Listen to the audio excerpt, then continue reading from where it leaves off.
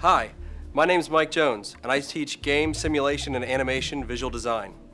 Hi, my name is Phil Tillery. I teach 3D animation technology as well as game and simulation visual design.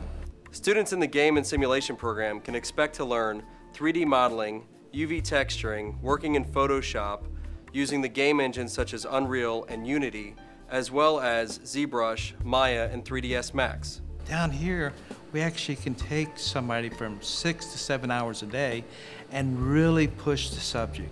And these people are passionate about what they do. And that's the cool thing about teaching here. We're able to sit there and do this.